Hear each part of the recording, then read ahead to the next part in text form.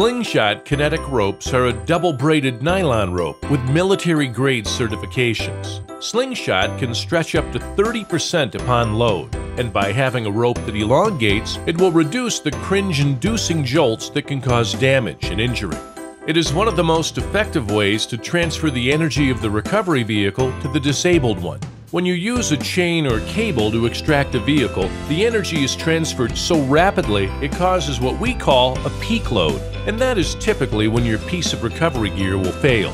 When a chain breaks, it is on its way up.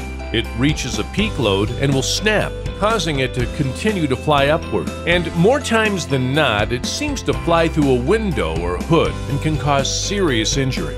So how does SlingShot work?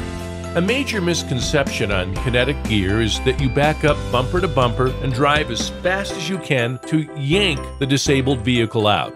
Have you seen it done? Yes. Does it work? Sometimes. Do we recommend it? Definitely not. Here's the proper way to use our recovery gear. The first thing you want to do is obviously make sure you have the proper gear sized for the job. Once you have everything hooked up tight, you'll want to do a static pull, meaning pull the rope tight and try to remove the disabled vehicle without any running start.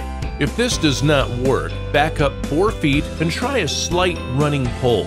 Once you feel the rope tighten up and the pulling vehicle starts to slow down, stop accelerating and hold your brakes. Let the tension of the rope transfer your energy to the disabled vehicle. Your recovery vehicle will more than likely slide back towards the disabled one. If that recovery doesn't work, try again at 8 feet and again at 16 feet.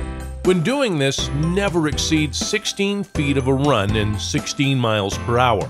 After several attempts, if you still cannot retrieve the disabled vehicle, you can hook up another rope and pulling vehicle either parallel to the first recovery vehicle or in tandem to it, and extend your reach to try to get to higher and drier ground.